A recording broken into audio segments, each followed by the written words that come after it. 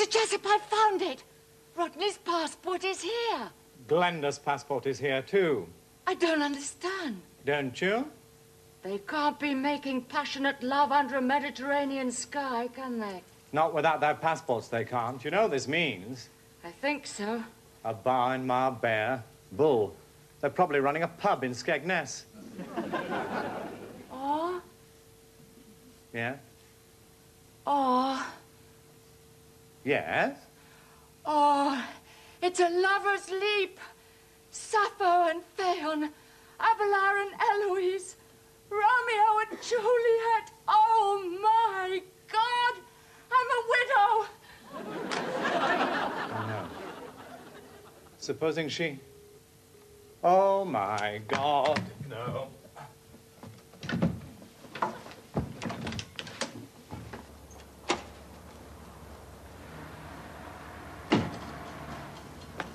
Us car keys.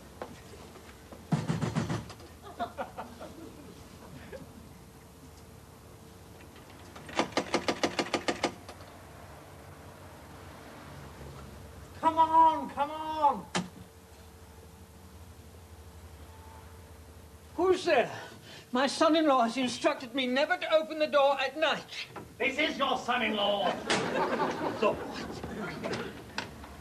I'll explain later. What on earth are you doing out there? Waiting for you to open the front door. But Sam, you're in your pajamas. I know. He must have had an offer he couldn't refuse.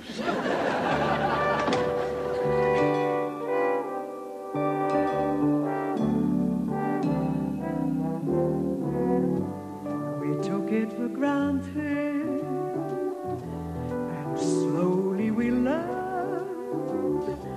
just how to put out the fire without getting burned. Now it's a brand new day.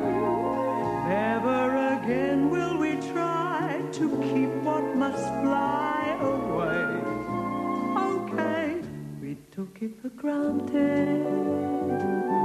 We took it for granted. We took it for granted. Took it for granted.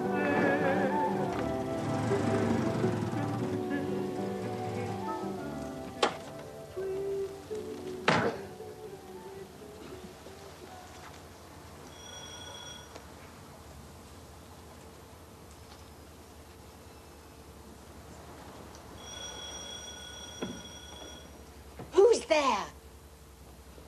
It's Sam Jessup, open the door, I'm freezing. Do you know what time it is? Go away. Until I know you're all right, I was worried. Look, will you? Oh, Lord, Mrs. King's woken up and she gathers more news than Reuters. Keep out of the light.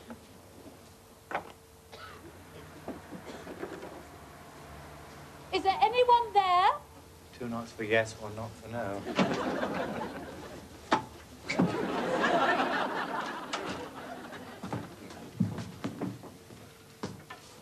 You're not dressed.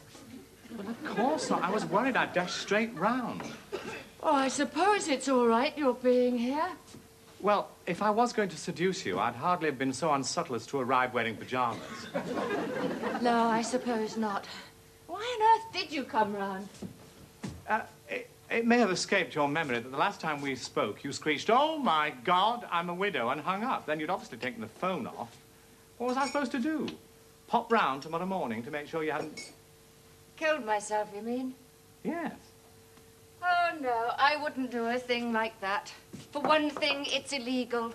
You can be arrested for suicide. Not if you succeed.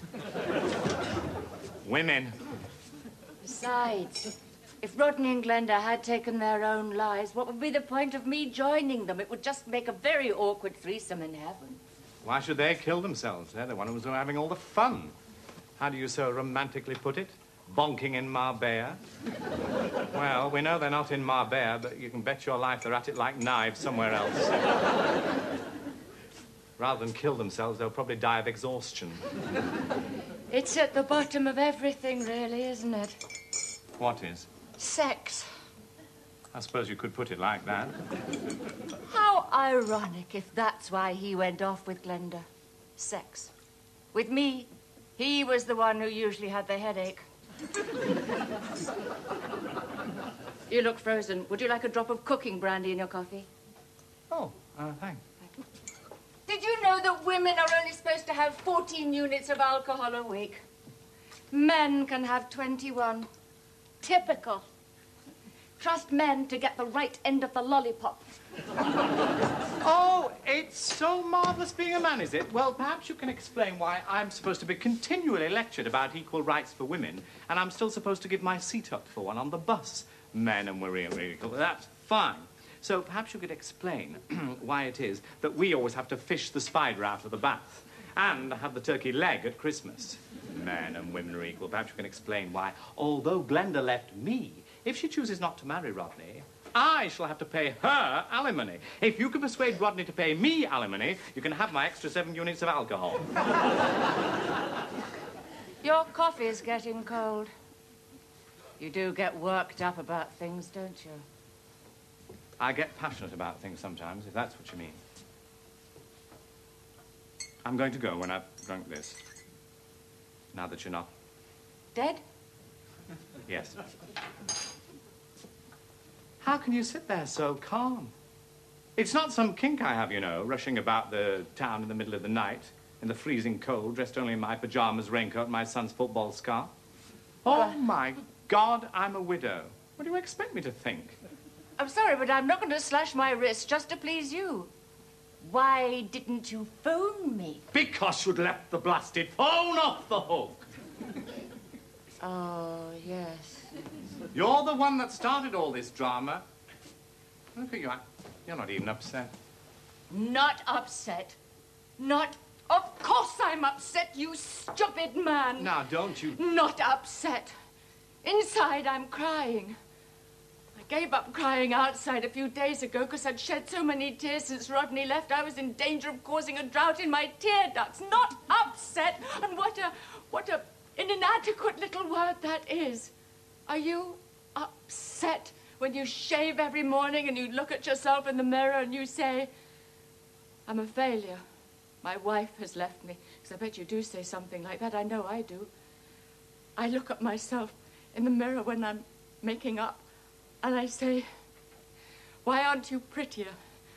Why aren't you more fascinating? Why aren't you glamorous? Because if you were, you might still have a husband.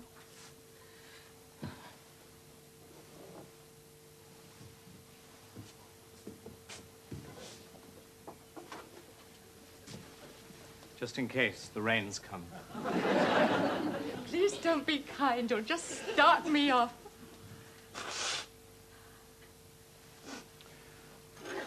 Now, you listen to me, Mrs. Tyndall. Rosie. We've got so much in common, I think we can progress to Christian names, don't you? You are just as pretty as Glenda. Pretty, actually. So we can knock that one on the head for a start. I don't know why Rodney left you. Hell's bells. I don't even know why Glenda left me, really. I suppose they just grew out of us. You make us sound like a pair of old socks. I'm going to make you another cup of coffee before I go. It's past 1 and I'm supposed to be in fine fettle to face the flotsam and jetsam of the state education system. Why does that?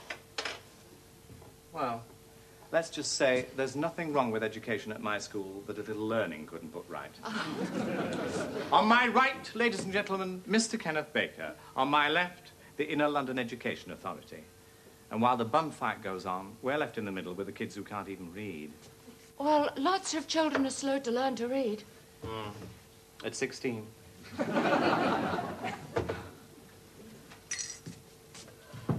you are. By the way, where's Rodney? According to you, bonking somewhere other than Marbella. I meant dog Rodney, not man Rodney. Oh, well, he's still such a baby, and I'm worried that he misses his mother, so I let him sleep at the end of my bed. He's still up there. I don't think somehow he's going to make a very good guard dog, do you? His track record so far wouldn't indicate so. Still, he's a lovely cuddle. And that's what we all need sometimes, isn't it? Never mind love, sex, erogenous zones. We just need a good cuddle. Yes. Aren't you going to have another cup? Oh, no. I must go. I haven't sat up so late since Bill Haley arrived at Waterloo Station. May I telephone you tomorrow? I mean, we ought to talk about what we're going to do about Glenda and Rodney. Do? Yes. Are we going to track them down? Oh, well, I haven't thought. The night has been full of other dramas. Well, even if we did find them, I'm not sure that I'm ready yet to say, come home, all is forgiven. Oh, I'd like Rodney to come home for a while. Really? Why? So that I could make his life hell. Well, we'll sleep on it, eh? Right. Please leave quietly. If I'd stayed a bit later, I could have left disguised as the milkman. That would have been even worse.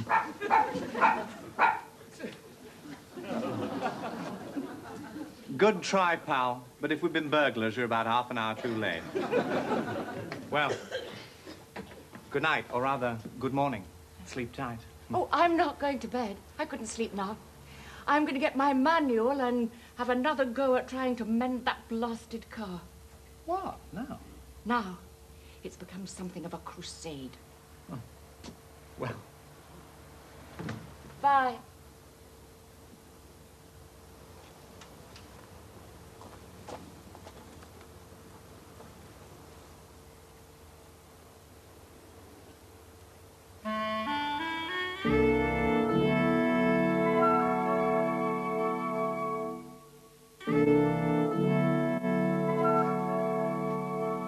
A little to the right, please.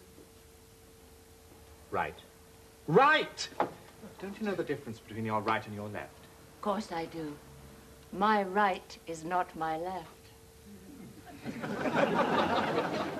What? Well, I used to have a little trouble telling my right from my left. Really? And then I solved it. I remembered that I write with my right. Therefore, my right is my right and not my left. Clever, eh? Breathtaking.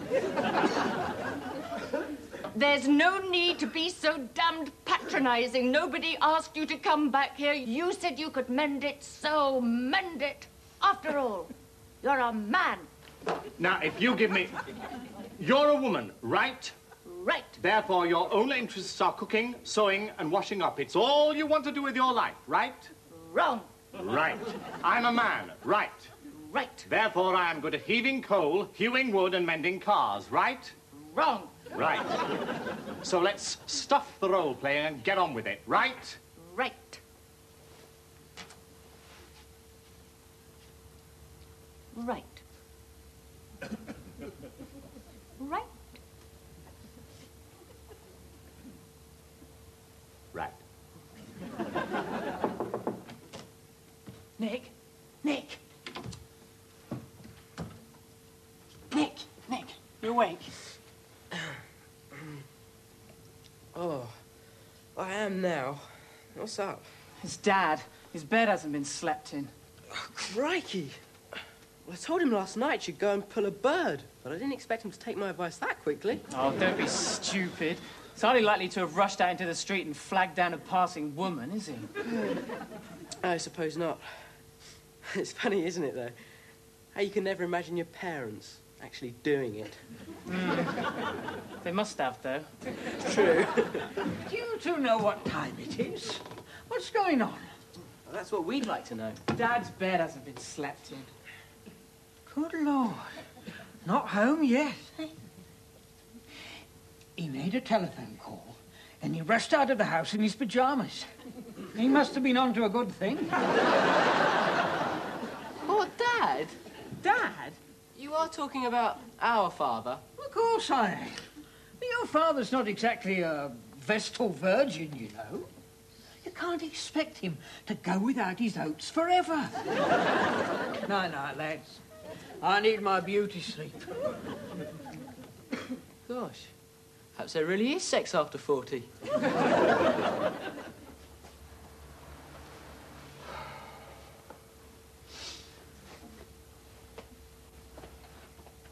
I suppose you have got petrol in this damn thing.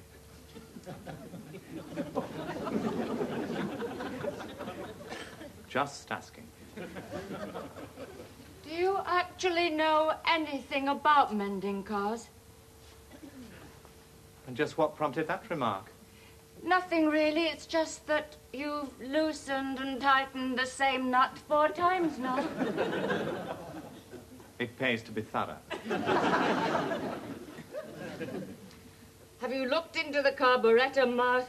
I've looked into the very jaws of death. And you wonder why Glenda left you? I could give you a few hints. Thanks. For a start, you've got a very short fuse. So don't light it. There, you see? We can't even have a normal conversation A without... normal conversation? This is like Judge Jeffrey's Bloody Assizes. It's the Star Chamber. It's the Spanish Inquisition. Now, I'm going to try and start this damn thing again. So just keep quiet, woman.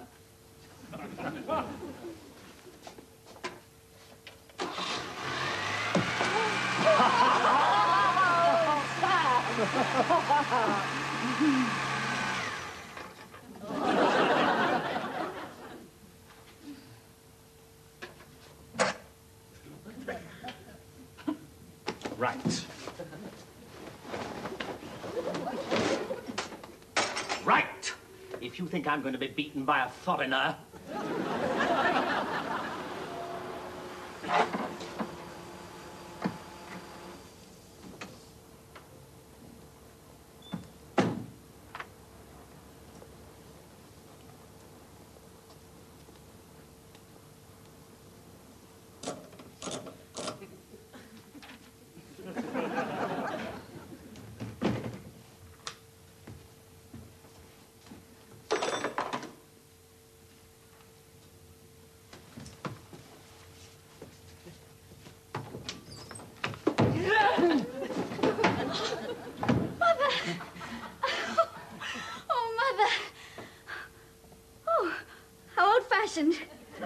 You're giving a pyjama party. So, are you having an affair with Mum? No, I am not. Oh, I wouldn't have minded. How generous of you. It's what Mum needs. A spot of sex would take her mind off things. Settle her a bit. Settle her? You make it sound as if sleeping someone is an antidote for indigestion. It probably is. And it's a lot more fun than a glass of liver salts. What's the matter? Don't you fancy Mum?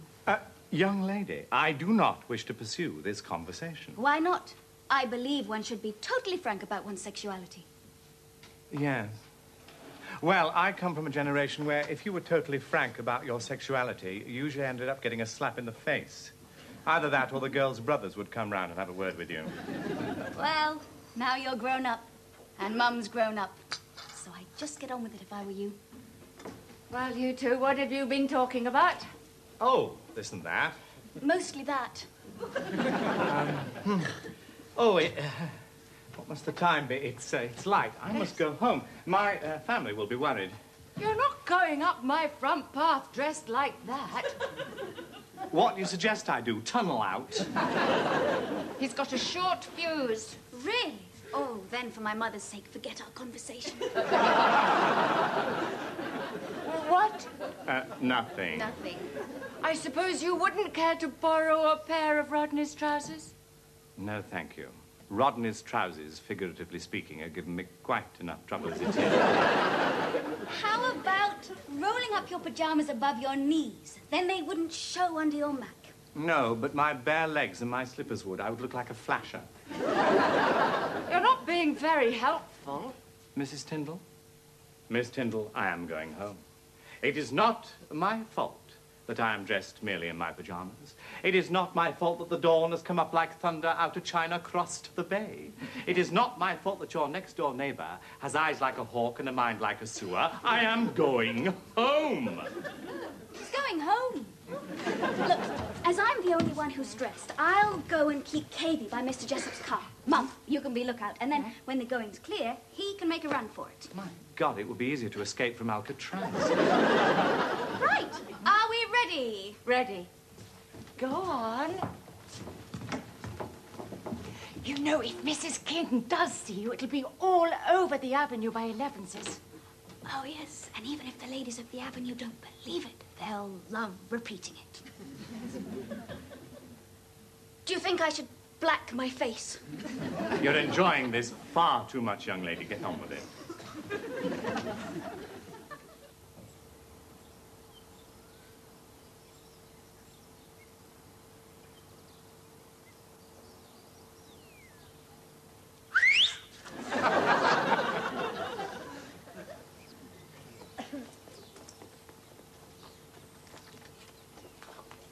Good morning, Mrs. Tyndall. Good morning, Mrs. King. You're up early. So are you. I believe you know my daughter, Sally. And this is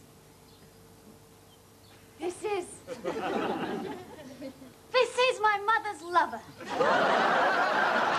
Sometimes, when she's feeling particularly generous, she lets me share him.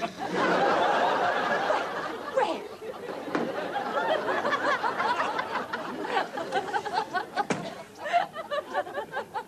Goodbye, Mrs. King. Possibly I could fit you in as well next time.